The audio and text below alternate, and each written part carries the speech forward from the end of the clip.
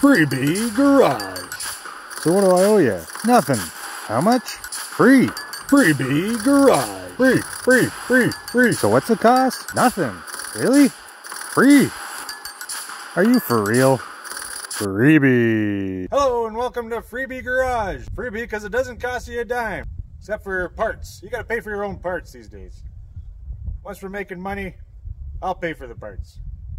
You wanna upgrade your truck? Car? Whatever you got, whatever you want, we can do it. If you've seen some of my videos, you can tell that I'm quite handy. And I have this dream where we have garages that fix your vehicles for free. And we got all kinds of apprentices learning from the older guys. And I think that's the way it should be. You know, the big corporations are the reason why we have such low quality parts these days. So the parts are getting lower quality, so they break down faster, so you buy a new one. And another one, and another one. Well, I'm sick of it.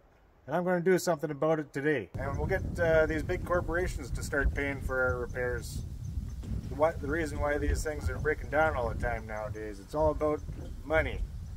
So I'm starting up Freebie Garage. You can email me here. Tell me what you got, where you are, and if you want to be in the show or not. So let's start here by helping out my uncle, getting his truck running again. He's had some terrible luck with this thing. Good evening and welcome to my nightmare. Tonight we're reassembling this 5.4 liter Triton engine. I had to throw a head on it because this one snapped the timing chain. The cam piled up, snapped the timing chain that I just replaced. Bought a truck while he was out here down in Calgary, and he picks it up, takes it for a test drive. It runs good. I'll take it. So he goes and fills it up with the gas.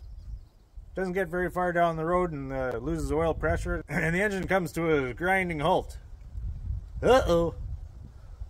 Of course, the guy wouldn't give him his money back, and he was stuck with it now. And so he asked me to help him out. So we started pricing out some motors, and a rebuild one was expensive. He didn't want to spend that kind of money, and neither would I. So even a used one was pretty pricey, and you never know what you're going to get there. And it was all the way over in Quebec, so it just worked out good. So that my apprentice was going to his second year in college for to learn about motors. So they rebuild their own motors in school. So I gave him this one to build up. They don't charge you any labor. You just pay for the parts. And couldn't have worked out better. Except one thing. Anytime you're rebuilding an engine, you want to put a new timing chain set in it right off the bat. That thing's been around how many times? And it deserves a new one. When I went to school, they taught us that you should always change out the timing chain set when you're rebuilding your engine. And you know, imagine how many times that thing goes around in the life of the engine. A zillion at least, I'm sure. So it's always a good idea to change that out, because this is a prime example why you should. Because when you don't, when I got this thing back, I fired it up, and I was just making this god-awful racket. The chain was so loose it was grinding away the timing chain cover. So I threw a new timing chain set in there, and a new sprocket, and got her back together, fired it up, and it sounded a lot better, but still had a little bit of a noise coming from the valve cover there. And so when this thing died the first time, it starved for oil, and the cam got all scored up. And so they line bored it in school. My uncle took the truck back after I got it running, and he drove around for a couple weeks, running good. So he's going to drive back home to Ontario, like 5,000 kilometers away, and he gets probably half an hour down the road, and the engine stalls again. And this time the that cam that was making the noise actually locked up and snapped the driver's side timing chain. I found a couple of aluminum shavings in the cam phaser solenoid there, and so I don't know, sure they might not have cleaned it up, cleaned all the shavings out good enough maybe. So this thing had a cam pile up on it, snapped the chain, snapped the timing chain, and took out a bit of the reluctor wheel here. I got a new one ready to go, and some new guides. I got it chewed up. A little groove in this one. So, but a new chain and new guides, and so he drags it back to my place again. And I procrastinated. I had this thing all winter, but I didn't get started on it until the springtime here. And nothing like working under pressure. I waited till the last week it was coming down. I forgot what day it was coming. I thought I had a month, but turns out I had a week. That's why it helps to write things down whenever people tell you important information like dates when they're coming out to pick up their truck, so you can have it finished for them. I looked for a head months ago, but all I could find was one with 12mm spark plugs, and I had the heads. This is a 5.4, it's a 2009 3/4 ton Ford, but the motor's out of an 07. So the heads were different. They had 16mm spark plugs. And so when I scrambled around to find one this time around, it was the same choices. This, they had it in stock, and it was only 210 bucks, and it came with the cam and everything. So I picked that up. So we're going to do a little experiment here. I got these 5.4s come with two different kinds of plugs. And I put some different coils in to make it work, because those spark plugs use a longer boot on the coil. So here's the difference between the brown boot and the black boot, about 1/4 inch. So if you have the 12mm threads on your spark plugs, you take the brown boot, and the black boot is for the 16mm. And I already had two of them, different ones mixed in the mix of the 8. So I just had to buy two more and put them all on this one side. The guy he bought it off of just threw it together. It used to be an old fleet truck, and I think the guy took the good motor out of here and put it in something he was driving, and put his shitty motor in here, and just ran a couple of bolts in it to hold it together. And now it's my uncle's problem. And mine. I get more done without filming, so you guys missed a lot of the steps here. But I got the head on there, as you can see. The timing cover. I was able to leave this one valve cover on and just undo the bolts that go into the timing chain cover. And I was able to slide it in and out, and just lubed up the gasket a bit, and so it slides in there without pulling it out of its groove. And as you can see, I got it on there and bolts are in. I'm just about to tighten them down.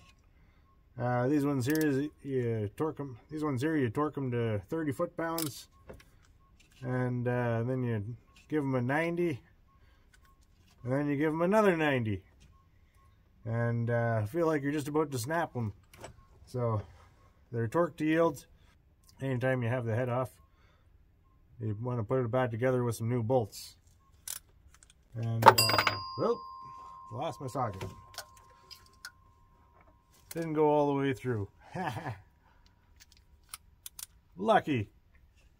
So you want to start from the center and work your way out.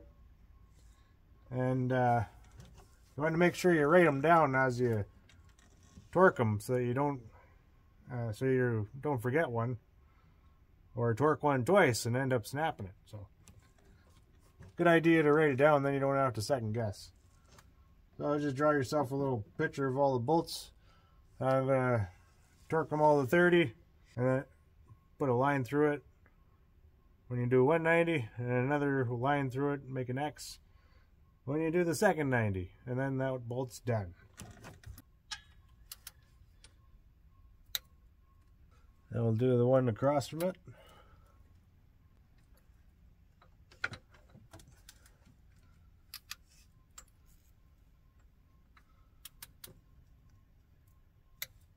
There we go.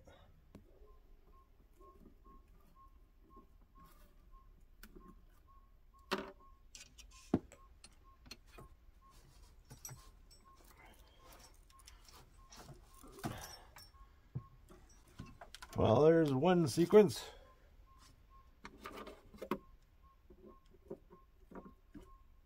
Now you do that one more time. And that's tight enough. You want to tighten these things till your asshole pokes out about 1/4 inch. Just shy of snapping.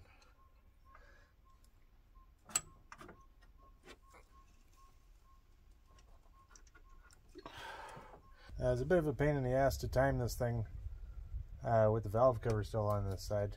But I managed. I made this little socket wrench for rotating the cam. Get her lined up at the right spot. That's the only thing that would fit in there for me. And now I got another tool for the box. Use it next time.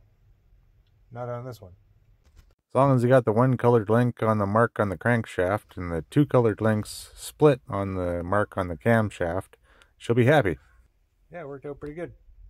Now I just gotta slap the intake on, valve cover, some accessories, and she'll be running again. So here we go. Less talking, more working. I think it'll work just fine.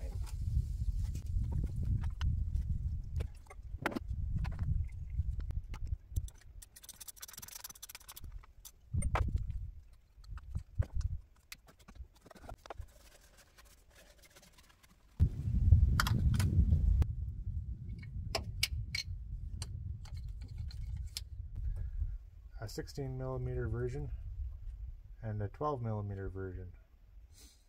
So they use two different heads. I got one of each on this engine. Just because this one was cheap and they had it in stock.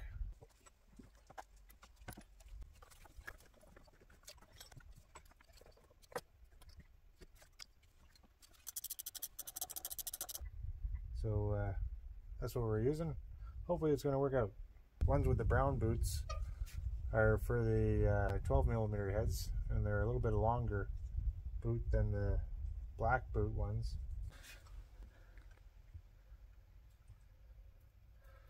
This truck had two of these brown boots in there already. Black boot, brown boot, black boot, 3L3E, and those were for the 16mm spark plugs. But this truck had two of these brown ones in there already when it had 16mm heads on both sides. And so I'm gonna have to buy two more, but for now I'm gonna see if these short ones will fire the plugs off, just to see if it'll run.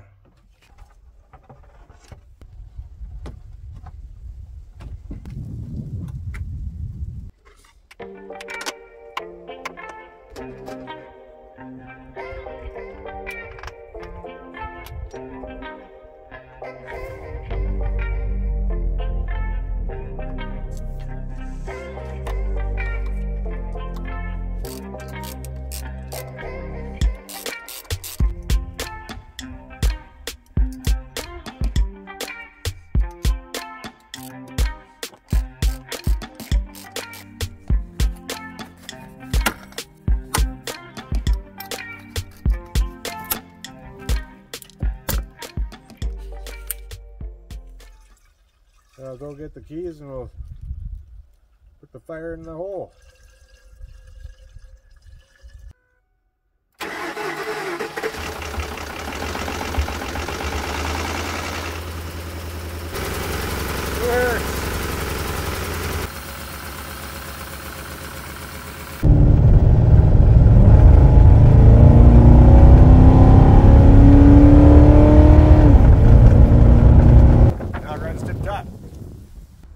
here's a message to all the instructors out there. Make sure we keep a close eye on these guys when they're building these things in school. Because just remember who's paying for all the parts and who's getting it in the end. The customer who's put their trust in you to fix their vehicle to be just as good as new. We can't neglect important things like timing chains when we're building these engines. Let's get her done right first time around so we don't have to keep doing it over and over and over and over again. I'm done.